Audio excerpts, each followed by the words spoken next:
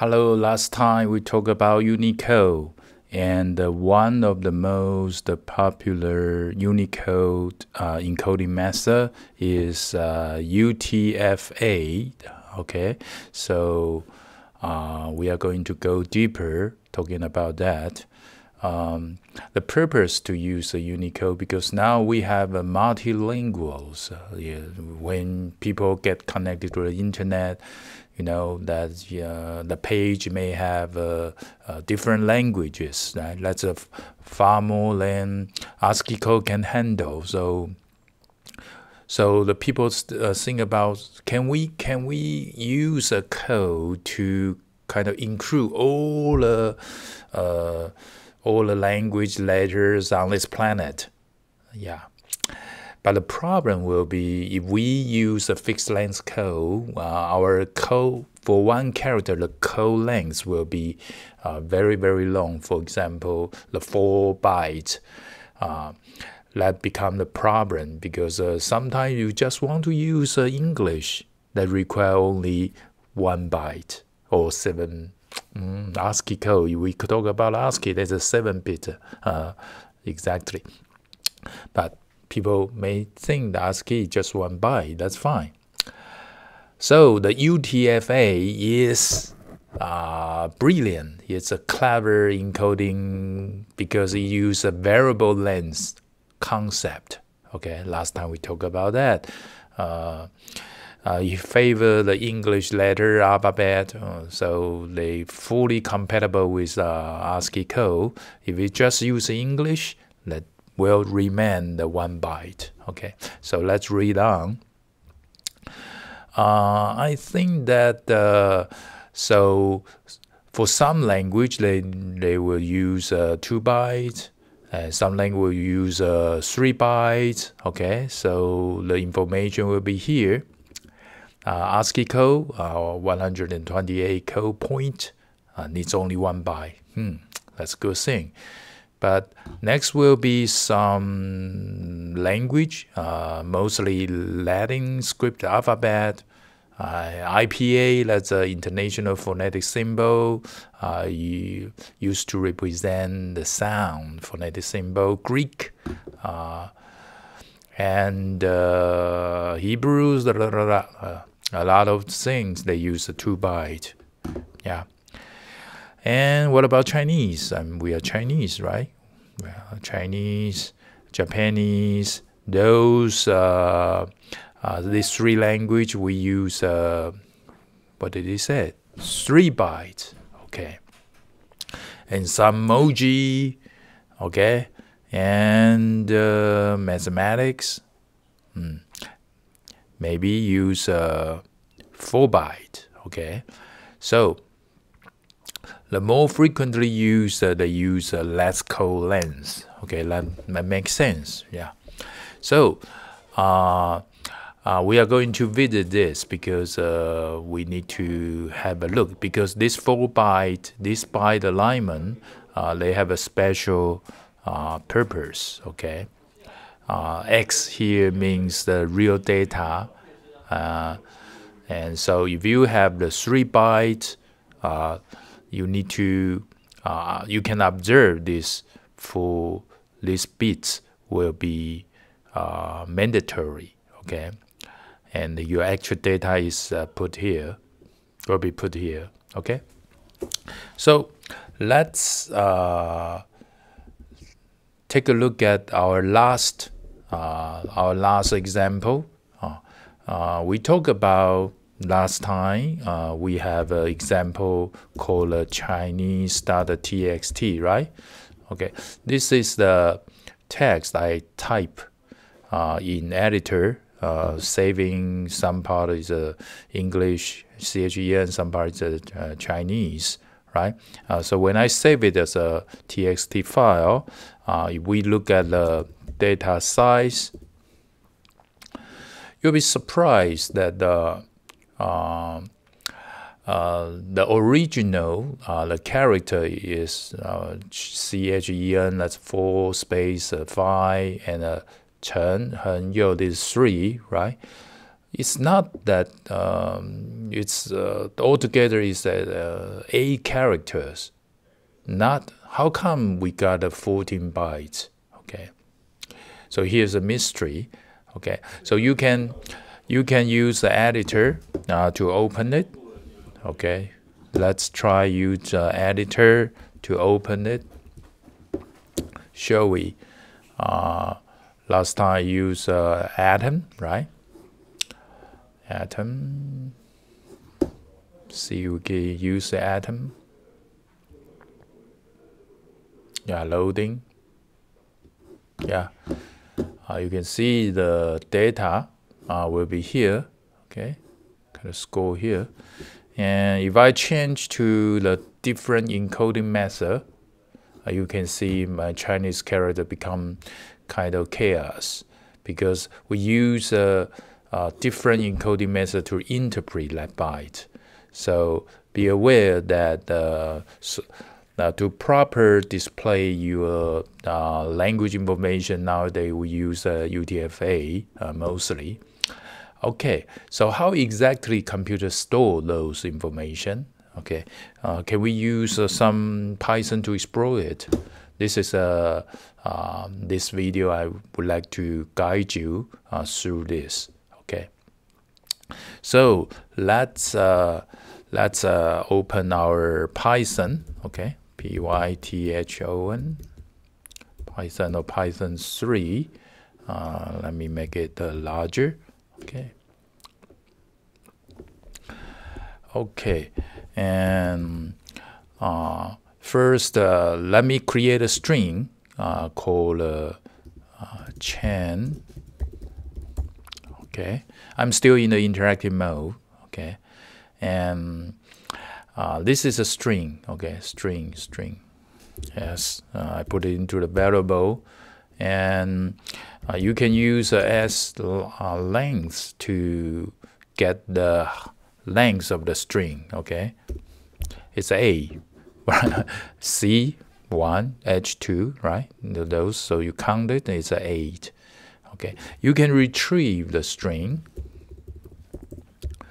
Retrieve the string through we call a list or array. In some other language we call it array. Use an integer as an index. So 0 will be the first character. Okay, 1 will be second character. Okay, so 2, 3, and 4. Be aware, 4 is actually the blank. It's actually require if it's an ASCII, there's an ASCII code for it, right? And 5, yeah. So the Chinese actually literally is 1 character in Python, so it's quite high level. But how exactly this Chinese or next Chinese 6 encoded? Okay, let's figure it out, right? So that's 7. So from 0 to 7 altogether we have 8 character, right? 0 to 7, 8, right? So if you try to retrieve the number 8, I'm sure you got errors, right? Because out of the range. Okay, so that's another story. Later on we talk about list. So I would like to use, for example, 1, 0, 0. Okay, so see this character. Actually, we can use a command called ORD. So what is ORD? ORD is called ordinal. Okay, see if I can find some help. No, ordinal. Can I? Yeah, ORD. Unfortunately, this help doesn't show why it's called order ordinal. So you can Google, which means the order in the code book. Okay, so each code letter they have their order. Okay, so if you given the code but into the C, they will return its code point by integer. So last time we looked at the ASCII code, we know that we can use space. Okay, we know that's a 32, right? And what about ASCII code? ASCII code. What is the next for ASCII code? Remember? Here is a space. The next one is exclamation symbol. So let's try it.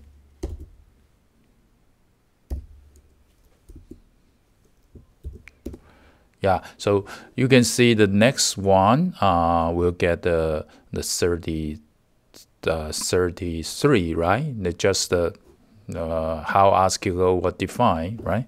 So the reverse of the ORD, if you use a CHR, you by giving it the integer, if you give an integer, they will give you the character. So kind of reverse function for each other. Okay, ORD, CHR, pretty useful, right? Yes. So we are going to use this to look at the, for example, what if I give my Chinese character, for example, I give the Chinese character this. My name, yeah, and ORD, what happened? Wow, it gives a pretty large number, okay? Who determine this word should be put it? The organization, okay? So my name, my next character, this one, Ooh, what a lovely name. Herng means persevere.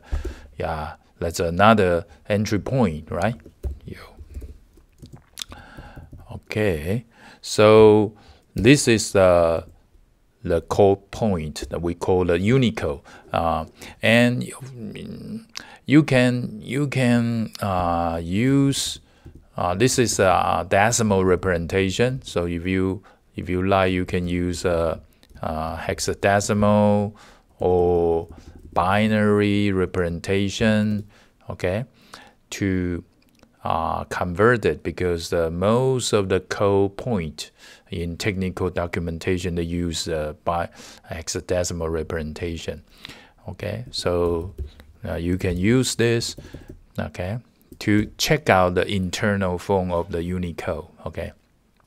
So basically, CHR will return, but if you give a character, they will show you it's a Unicode. Okay, but the Unicode from this, it looks like representing the hexadecimal. From my understanding, it looked like only 2 bytes. Okay, only 2 bytes. Okay, because that's a 1 byte, that's another byte, right? The only 2 bytes. How come the in my video I said they use a UTF-8 and the website shows that the Chinese may use 3 bytes to represent. What's going on about it? Okay. So let's have a further exploration. Okay. In our previous S, we have this string, right? We have this string. So if I put this string into encode, and I can use a UTF-8. Okay. Wow, you will get a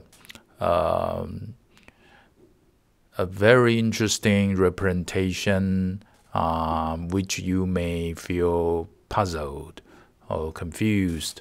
The first I will explain to you, begin with the B. So what is this? I help it. I help let's try simply copy this string B, and help. No, type it. Now help it. Type it. Okay. Python tells me, it's a byte type. Okay, it's a byte object. Okay. So bytes object give you you got the raw data, the computer internal phone. It all depends on how you interpret it. Okay. So here I got the first byte C, second byte H, E, N. Yeah, and here is a space. And the later they kind of refuse to show me the character because this Chen may correspond to several bytes. Okay, from the knowledge, our simple math, what if this Chen correspond to this 3 byte, this Herng correspond to this 3 byte. Yeah, it's very likely, right? This Yow correspond to this 3 byte. It's very likely, right? So we can do some kind of encoding to see. Okay, actually the default, if you use an encoding default, is a UTF-8. It's so popular. Okay, so you see, I got this 3 bytes. Okay, this 3 bytes, and this is how exactly we store the text information nowadays in the computer system. If it's encoding using UTF-8, then if there's a Chinese in the file, they will take 3 bytes to store. Okay. So how do we validate it? Let's take a look at some tool, nice tool. I would like to introduce you. If you on the Google, you can type a hex editor. Okay, hex editor, which means a hexadecimal editor online. I like to use this one, hexed.it.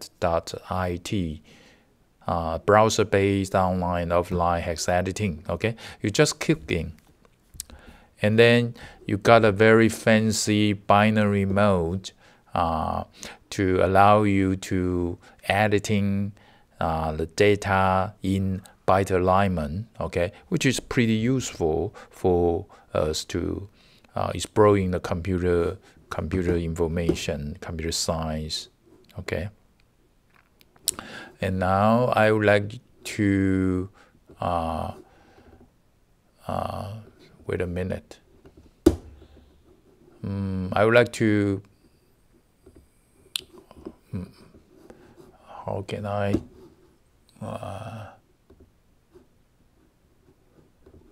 would like to okay. I would like to throw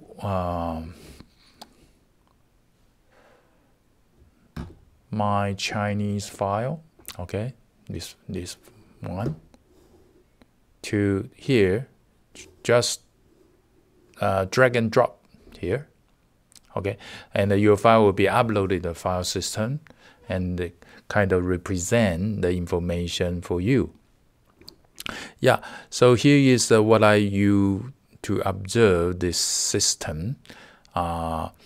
This is it's a binary representation. So C, H, E, N space we can understand, right? Because the original is a C, H, E, N. It's a excuse me. The original one is a C, H, E, N space like this, right? So the C, according to ASCII code, okay, ASCII code, where's the ASCII code? I need a more space, ASCII code, ASCII table, where it is? Yeah, this one. according to ASCII table, the big letter C is here, right? Okay, so this one is what?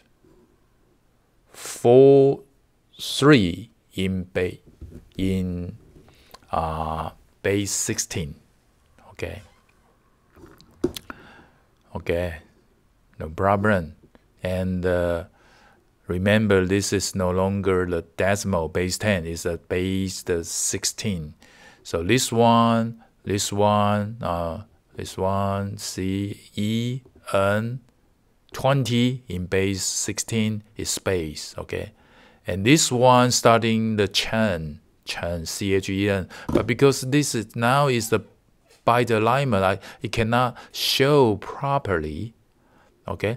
But I would like you to read this in this this software. They have a UTF-8 character. They decode it successfully. Okay, the information required is 3 bytes. This 3 bytes altogether. But if you switch to there, okay, they show the invalid data because it's not a proper alignment. Okay, let's move to the next.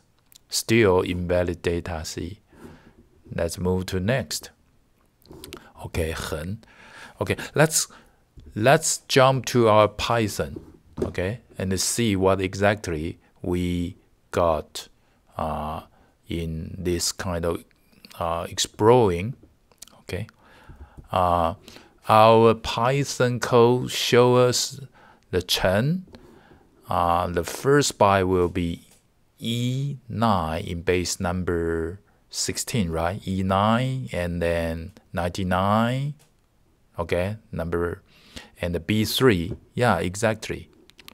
So this is how your Chinese or other Asian language or different language encoding in the UTF-8. Okay. So I hope that this video is useful for you understanding the mystery of the computer system store the information. It's all illusion. It's all binary. And some coding to representing the character using ASCII code. But sometimes for dealing with foreign languages, they use UTF-8. Okay, if it's a user UTF-8, they have to follow the standard. Okay, but the internal form is all binary, which means 0, 1, 0, 1, 0, 1. Okay, I will see you next time. Bye-bye.